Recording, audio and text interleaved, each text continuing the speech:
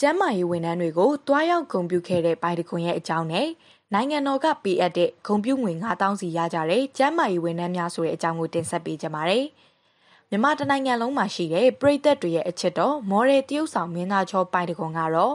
ဇွန်လ19ရက်နေ့ကဝေဘာကီဆေးရုံကိုတွားရောက်ခဲ့ပါတယ်။တွားရောက်ခဲ့တဲ့အကြောင်းရင်းကတော့ဝေဘာကီဆေးရုံမှာ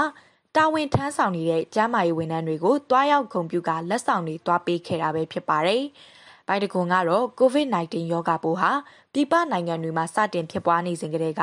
ပြည်ပနိုင်ငံတွေမှာတွားရောက်လုပ်ကိုင်ရမယ့်အမှုပညာအလုပ်တွေကိုပါရပ်နားထားခဲ့ပြီး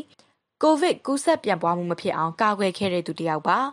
ကိုယ်တိုင်ကလည်းယောဂပိုးနဲ့ပတ်သက်ပြီးကာကွယ်ခဲ့သလိုအခုလိုမြန်မာနိုင်ငံမှာယောဂဖြစ်ပွားနေချိန်မှာလည်းကုသပေးနေတဲ့ဆရာဝန်တွေသူနာပြုတွေကျန်းမာရေးဝန်ထမ်းတွေအတွက်ရဲရင်ချင်းအတွက်ချစ်ချင်းလက်ဆောင်အနေဖြင့် Royal Myanmar Tea Mix များအထွေထွေအလှူငွေနေ့လည်စာနဲ့အမှတ်တရလက်ဆောင်များပေးရင်တွားရောက်ဂုဏ်ပြုပေးခဲ့တာပဲဖြစ်ပါတယ်။ဝေဘာကီဆေးရုံကဆရာဝန်များသူနာပြုများနဲ့ကျန်းမာရေးဝန်ထမ်းတွေကအခုလိုပိုင်တကွန်ရဲ့လာရောက်ဂုဏ်ပြုမှုကြောင့်ပျော်ရွှင်ခဲ့ရသလိုပိုင်တကွန်ကိုယ်တိုင်ကလည်းကျေနပ်ပျော်ရွှင်နေခဲ့ပါသေးတယ်။နောက်ထပ်တင်ဆက်ပေးချင်တာကတော့ကျန်းမာရေးဝန်ထမ်းတွေဂုဏ်ပြုငွေ9000စီရရှိကြတဲ့တဲ့တင်ကိုတင်ဆက်ပေးချင်ပါတယ်။ကျန်းမာရေးနဲ့အားကစားဝန်ကြီးဌာနက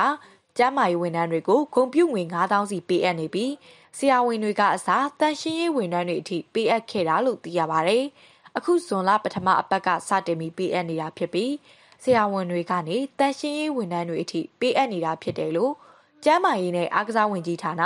ပြောရေးဆိုခွင့်ရှိသူညွှန်ကြားရေးမှူးဒေါက်တာသိန်းနိုင်စိုးကပြောပါတယ်။ကိုဗစ်ကာလမှာကုသကာကွယ်ရေးလုပ်ငန်းတွေအတွက်ရှေ့တန်းကနေစွမ်းတန်မှန်ဆောင်ရွက်ပေးနေတဲ့အတွက်ဂုဏ်ပြုစုငွေပေးအပ်တာဖြစ်ပြီးအချို့ကျန်းမာရေးဝန်ထမ်းတွေကတော့ပြန်ပြီးလှူဒန်းကြတာတွေရှိတဲ့အကြောင်းကိုတော့ကျွန်တော်တို့ကိုဇွန်လပထမအပတ်ကလေးကပေးအပ်နေတာပါကျွန်တော်လည်းရပြီးပါပြီအခုလိုဂုဏ်ပြုပေးအပ်တဲ့အတွက်ကျေးဇူးတင်ပါတယ်တချို့ဆိုရင်တော့ပြန်ပြီးလှူတာတွေတွေ့ရပါတယ်လို့ကျန်းမာရေးနဲ့အားကစားဝန်ကြီးဌာန